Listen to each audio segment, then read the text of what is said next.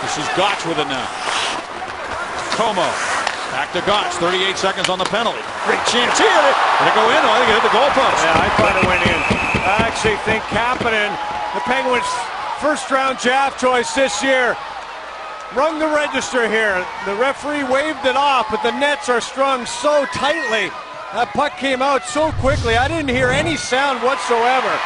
Kapanen, right-handed shot, goes high and hits that back bar. Clearly.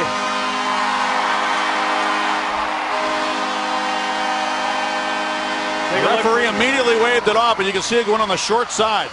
Yep. From that overhead, Bobrovsky goes down and the puck goes up.